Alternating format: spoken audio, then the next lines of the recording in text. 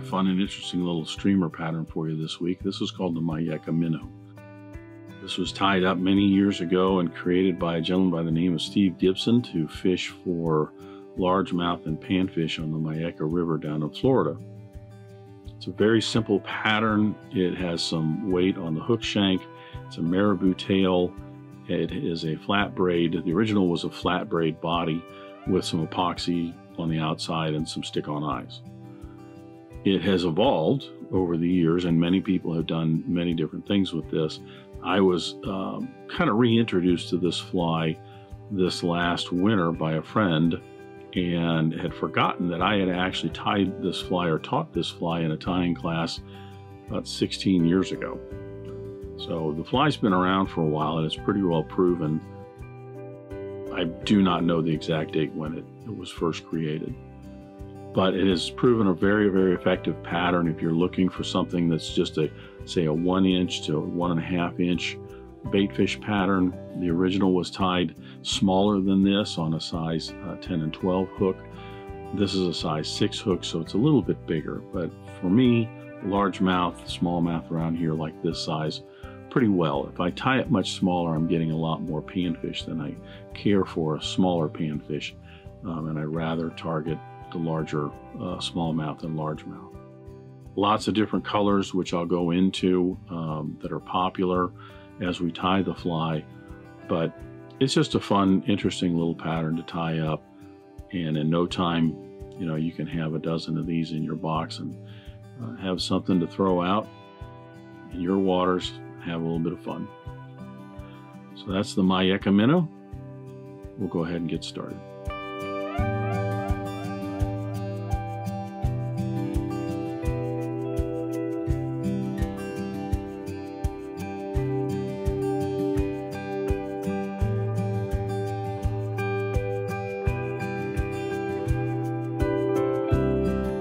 Start the Myakka Minnow by placing your hook in the vise. This is a Mustad 3906B in a size 6. The original was tied with a regular long nymph hook like this, but in a size 10 and 12. You could use a Mustad 9671, Tiemco 5262, something like that if you want, or a little shorter.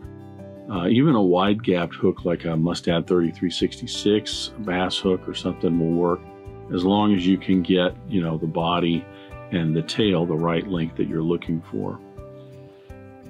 Once I have the hook in the vise, I'm going to debarb this hook. Then I'm going to add some 0.020 lead wire to the hook shank. This is simply to give this a little bit of weight. I'm going to put in about 15 wraps of lead right on the hook shank.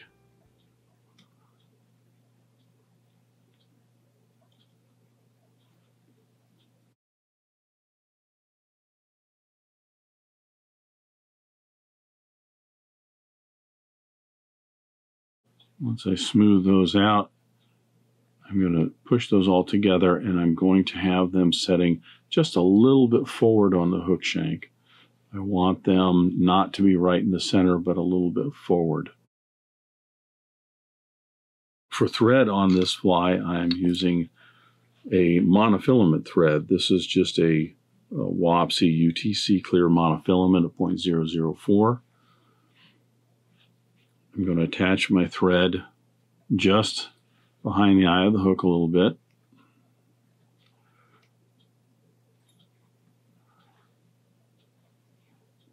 And I'm going to reach down to the back end. You got to be careful, as you can see. Sometimes you can move that lead out of the way, and I don't want to do that. I want to keep it more forward.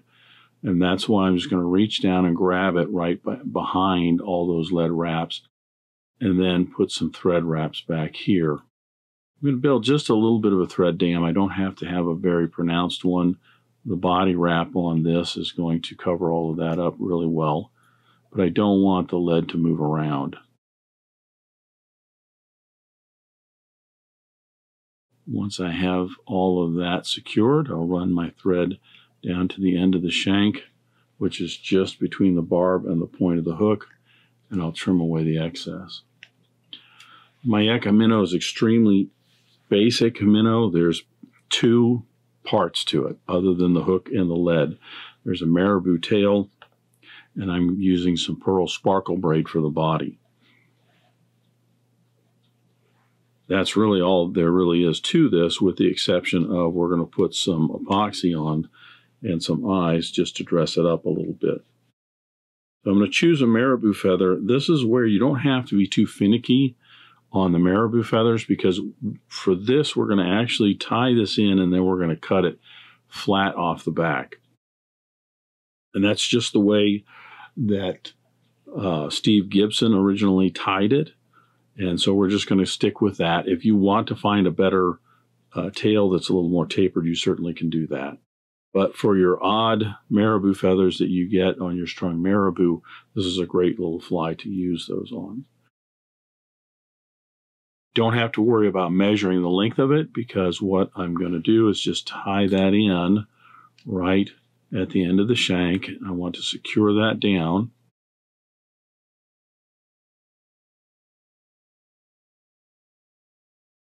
And then I'm going to trim straight across like this. I want to measure about a hook shank length right here, and I'm going to just trim right straight across. Gives me a nice, clean, abrupt tail to it. I'm going to wrap over the Marabou right up to the lead wraps just to fill in that space a little bit. It also is going to help me have a more smooth transition on top of that lead.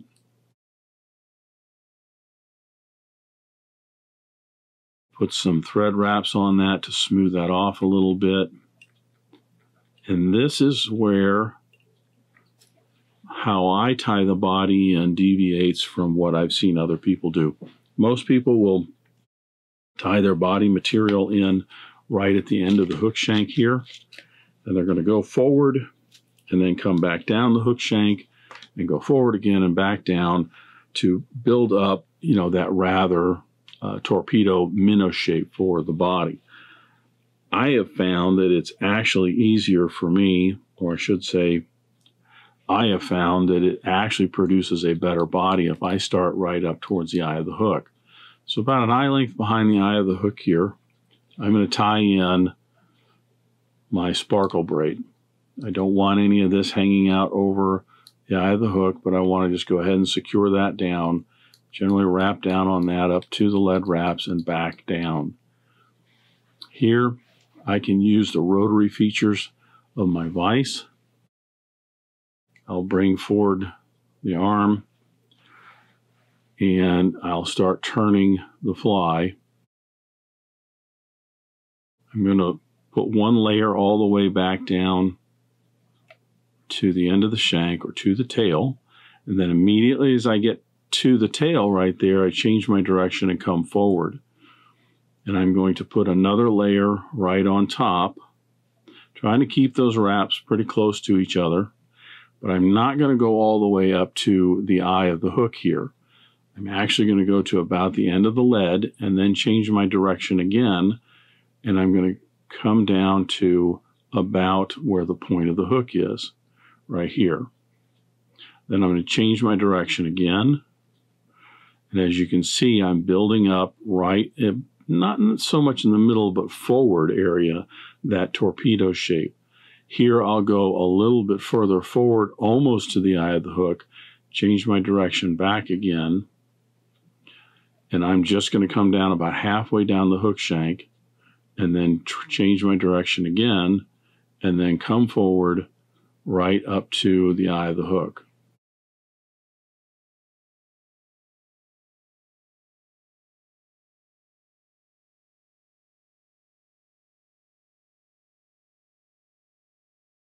This is going to give me a body that has that nice torpedo shape to it, where it's narrow back here and it gets wider as you move forward.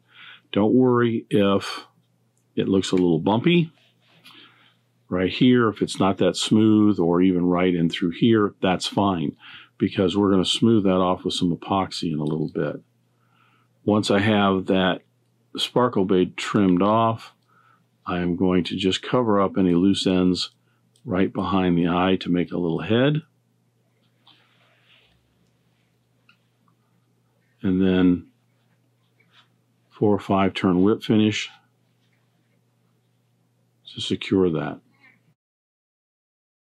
Now this version of the Myakka Minnow is a pearl and chartreuse tail. You probably noticed, because I'm using a monofilament thread, that underneath some of the chartreuse is showing through in that pearl on the back end of the fly. I don't think that hurts this pattern at all, but if you don't like that, what you could do is start out with, say, a 140 denier white, get the tail tied in and cover all of that chartreuse up with white, bring it forward, tie it off, and then attach the mono. The monofilament thread is used on this simply because if I were using a orange or a black or something like that, the color would show through the thread right up front here. Little head cement right up front there, and that's just going to secure all that right down. Actually isn't needed because, as I said, we're going to put some epoxy on here. So the next step is to get our eyes fixed to our minnow and then put some epoxy on it, and then it's done.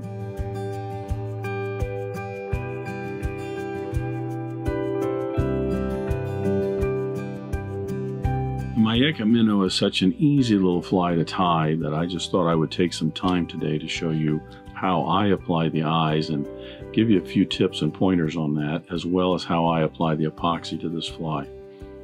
Now, I'm using a 1/8 flat eye for this particular fly. You could use other ones if you want. The difficulty that most people have with these is they try to peel these off with their fingers and stick them to the side of the fly, and they get stuck to their fingers. The other difficulty is that the adhesive on these happen to be a WTP. That's the brand or the company that makes them. And the adhesive on the back of those can take up to 48 or 72 hours to really get those eyes stuck on the side of the fly. And even then, with this material here, you're not getting a nice smooth bond between the eye and this material. So it can be kind of difficult to get those on there. If you put a little bit of glue on here, try to use your fingers to put those down, you get glue on your fingers, it's a mess. So I'll show you how I put the eyes on the Myakka Minnow. I'm going to be using some Loctite super glue. Where I want the eyes to go, all I'm going to do is put a small half a drop of super glue right there. That is not going to set up until I press the eyes on it, so you have a long work time. Do not feel you're rushed. And to get the eyes off of the card here, I'm simply going to use my bodkin. Any old bodkin will do. Actually, if you have a bodkin like this one that has the flat and or a half hitch tool on one end, this comes in handy simply for pressing down on the eyes into the glue. But I am going to slide the tip of my bodkin right underneath the eye, and this will peel off the eye onto the bodkin like this. Now my fingers are pretty much staying out of the picture here, with the exception when I lay the eye down on the glue here, I just take both fingers and kind of set them on both sides and peel the bodkin out from underneath. Now I can use the back end of the bodkin or some other tool, flat tool, to just gently press those down into that super glue. Now the eye is glued onto the side of the fly. I don't have a lot of glue all over my fingers, and it works much better. Again, putting the other one on, trying to get a decent angle with this. I'm going to take my bodkin and slide the tip right underneath the eye and get that eye stuck to the tip of the bodkin like this. I'll set that down into where the super glue is at, and then my thumb and index finger just go on both sides to hold that in place while I slide the bodkin out. The eye stays in place, not pressed down into the adhesive yet. I take the other end of my bodkin and I can push that down. I even have the ability to move it around just a little bit. So you can check to see if it's, symmetrical with the other side. which I don't think is a huge deal if it's a little bit off like this one is, but you can move that around just a little bit. So you push down long enough just to get that into the super glue, and now the super glue is holding that in place. We're not going to rely on the adhesive on these eyes to keep these eyes in place. That's why we're going to put some epoxy on it. The epoxy also will smooth off the body, and it actually will give us a really, really nice baitfish profile to it. You could use, instead of epoxy if you want, you could use UV resin, something like that if you would rather. I kind of like the old-fashioned epoxy. This is just a Z-Poxy. It's a 30-minute epoxy. I've got the hardener and the resin here. I'm going to mix up even doses for what I have to the number of flies I have to do.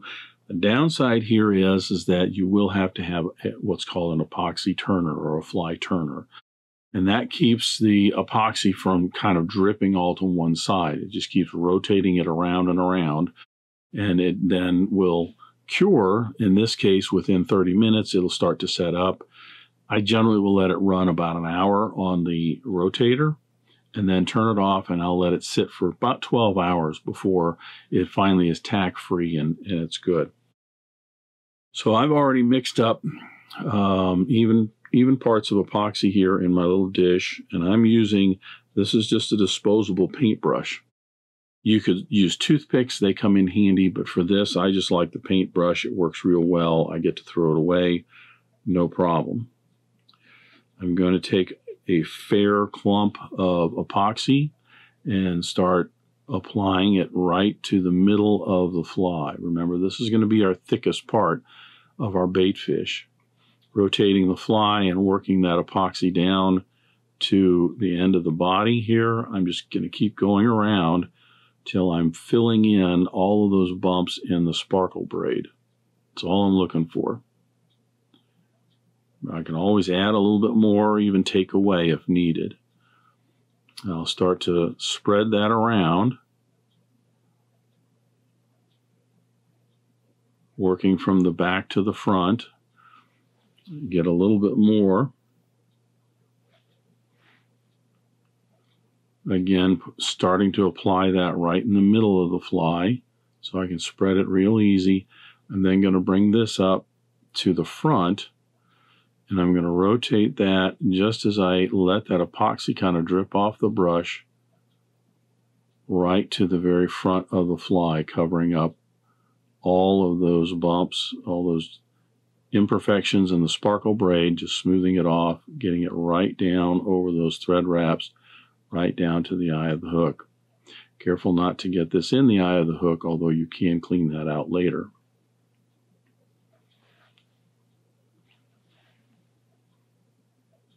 Put just a little bit more right in there to smooth that out. If I want, I can run the paintbrush at an angle towards the back like this, just to smooth that out. Now this is a 30-minute epoxy, so it's going to still move and it'll be viscous for a while. So you could sit here and turn this for a little bit and let that kind of smooth out. You could actually sit here and fuss with it all day long. Well, not all day long, but until it sets up. But, you know, you don't have to. You're getting at least the overall shape and profile, and that is it. So now we have a nice smooth body. The epoxy gives it a little bit of depth. It won't have much sheen underwater, but what it does do is it gives it that real nice kind of teardrop shape. And in the water, you know, this thing will sparkle and flash and just look like a bait fish. I did use for this the stick-on eyes, the flat stick-on eyes on this. You could, if you wanted to, you could use, say, a 3D eye like these if you wanted to. The only thing I caution you there is with the 3D eyes, when you apply them, it will give you a wider profile between the eyes. So you end up with not just a kind of a teardrop shape, but you get a little bit of a bulge on both of the sides. So you have to be a little bit, careful how much epoxy you let pile up on the sides of that. This is another variation of the Myakka Minnow. This is just an orange. It's all orange sparkle braid with just red eyes and an orange tail. There's all kinds of different colors you can do in the Myakka Minnow. Black is popular, all black. Purple is very popular. Lots of different colors that you can do. The Chartreuse, all Chartreuse, and the Pearl and Chartreuse, very, very popular colors. So that's the Myakka Minnow. I would put this on a turner, like I said, for at least an hour, so it's nice and set up, and then probably let it set on that turner or set somewhere else undisturbed for 12 hours to fully cure. The outside will not be tacky, and it'll be nice and hard and smooth. You could even let this set for 12 hours if you want. The nice thing about the 30-minute epoxy is that this will not yellow over time, or at least it's much less likely to yellow over time. 5-minute epoxies can be more brittle. You're casting this out and it hits a rock, it hits a log, you can actually crack and chip the epoxy off. Whereas the 30-minute has a little bit more flex to it. You could use a rod wrapping epoxy if you want to, which is about a 10-12 hour curing time. Something like Flex Coat or LS Supreme, something like that. Again, you would have to have the turner for that. It's a much thinner coat that goes on, but it definitely does not yellow. Again, you could also use a UV resin if you want, maybe even a flexible UV resin or something that would take a little bit more of a beating than the hard UV resin. It's up to you. But that's the Myakka Minnow. This, as I mentioned, is a size 6. The original was tied in a size 10 and 12. This is just a little bit bigger bait fish. This is about a 1-inch bait fish right here. If you're looking for something a little smaller, a 1/2 inch, by all means, tie this on a smaller hook. Just go for what you want.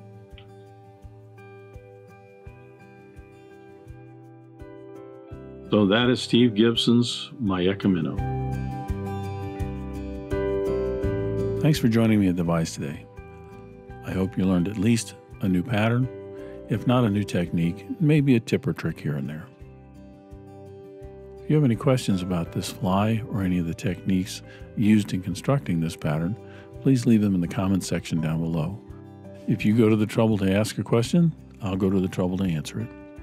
If you'd like to help dressed irons, please share this video with your friends and anybody you think that might enjoy this pattern. Until next time, remember, it's fly tying. If you're not having fun, then you're doing it wrong.